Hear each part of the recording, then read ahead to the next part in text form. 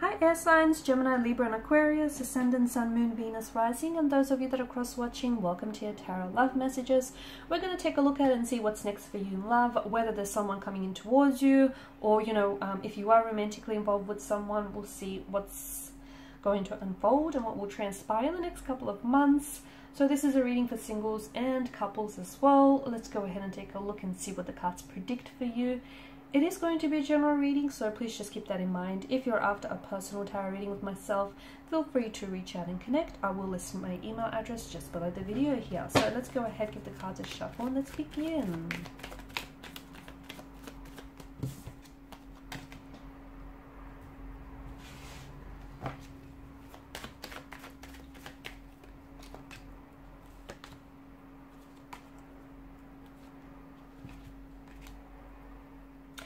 Someone is coming back here, guys. Someone is coming back. They're returning back to you, or they're coming back. I do want to warn you, because I feel like this energy that's coming back, it feels like they might potentially waltz back into your life and pretend like they might have never done anything wrong. But I do get a strong sense of someone from the past, a former flame, a past energy, an ex, a fling that you far-flung, someone that you were romantically connected to and involved with quite deeply at some point in time is coming back into the picture.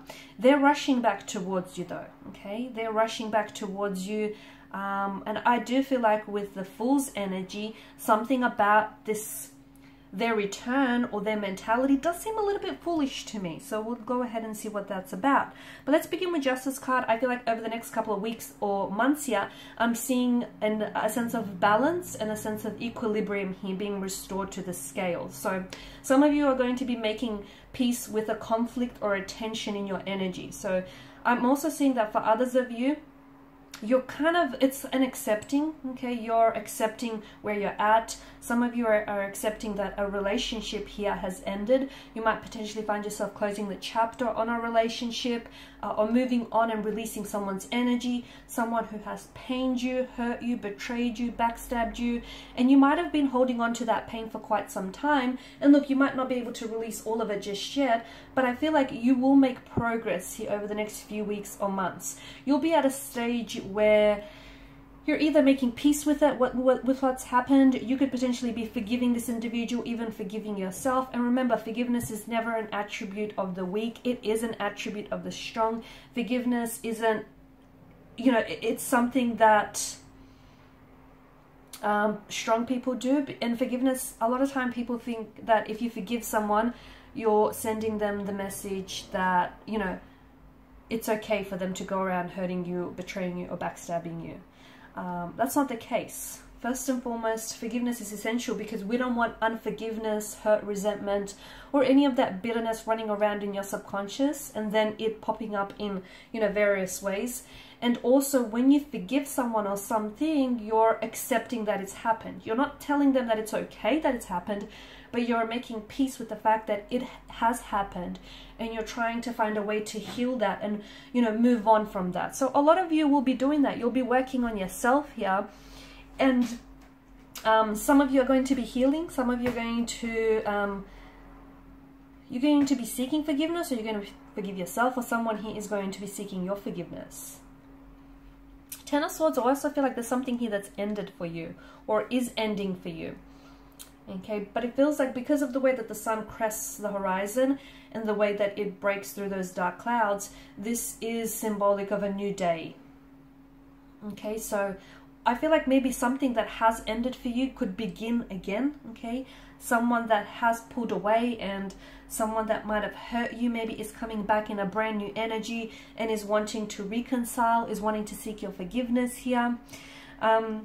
It could also be that maybe you're slowly letting go of pain and hurt and you're stepping into a new cycle, a new energy field where, you're just making peace with what has happened here. You're not necessarily okay with the fact that it's happened, but you're trying to heal, you're trying to move on here, you're trying to be strong. For others of you, I do feel like something that you feel that has ended hasn't entirely.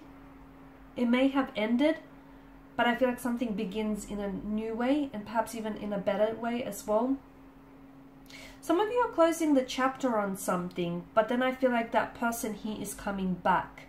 And I do feel like, as I've mentioned earlier, you know, someone's coming back with a foolish energy, because to me it feels like, I don't know, they come back and it's almost like they want to pick up where the two of you left off, or they come back and they might seek your forgiveness, but then they may go ahead and do something sinister again, like hurt you, you know, betray you or pain you.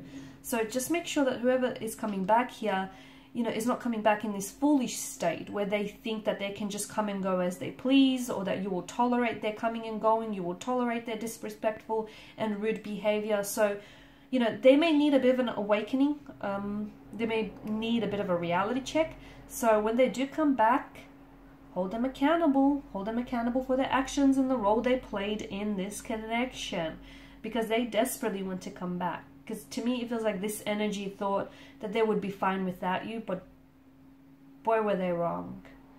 They found out that you are not replaceable. You are irreplaceable. There's no one out there quite like you here. You're unique.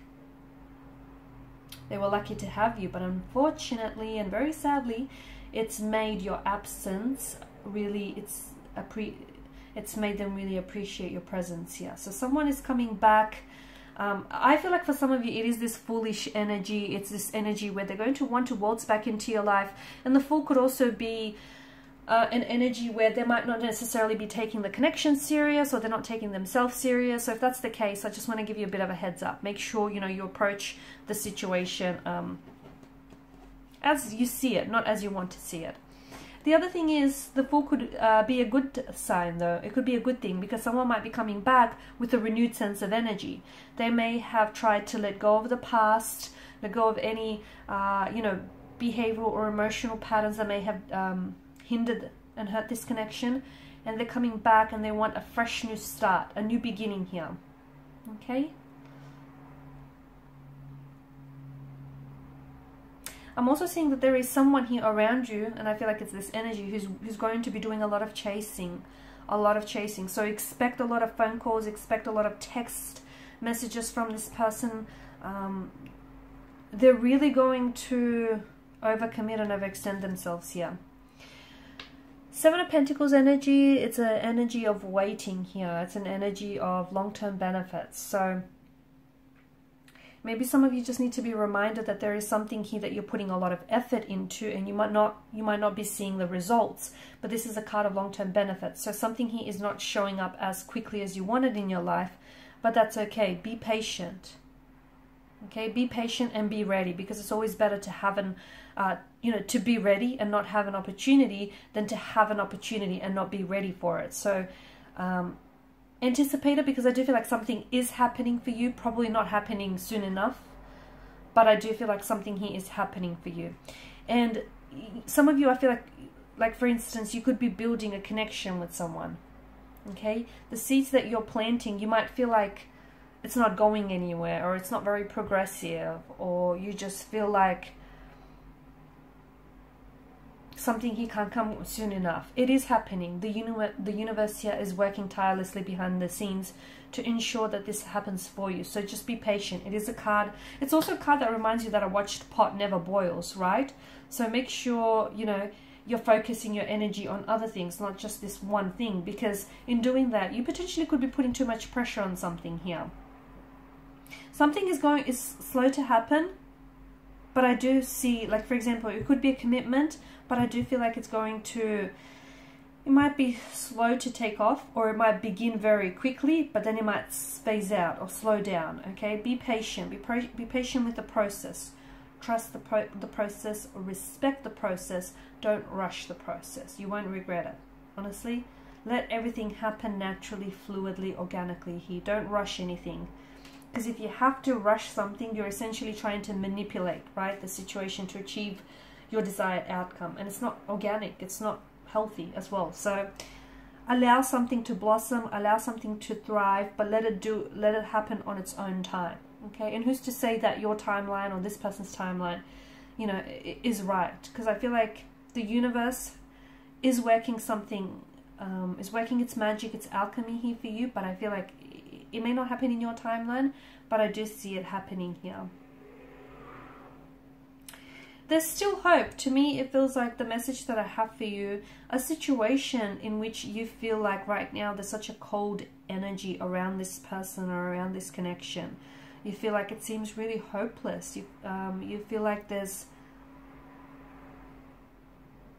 you've left out in the dark about something here. You feel like you don't have this person's energy, or you don't have their support. A situation that seems very much in despair, and you're very saddened by this. There's still hope. All is not lost. There's still hope. Look at the way the Five of Pentacles is lined up in the Church's window. You have people around you who care for you, who absolutely love you, and who will always be there to support you. But I also feel like the Five of Pentacles, there is still hope. So if something is looking hopeless right now, remember, there are always two sides to a coin, two sides to a pentacle, and there's always an upside to a situation. Maybe just you're looking at things the wrong way, or you're looking at things from the wrong angle. Because I do feel like there's still hope. There's still hope with him or her. There's still hope for this connection. There's still hope for this relationship. There's still hope to turn things around. There's still hope that things can get better. After every dark night, there is a brighter day. These stormy, snowy weather conditions, they're not going to last forever. Guys, this too shall pass. It will pass. It may pass painfully, but it will pass. There's still hope here. They're still in it, is the message I have. So are you, even if it doesn't feel that way. Alright guys, and these are your messages. Thank you as always for watching and listening.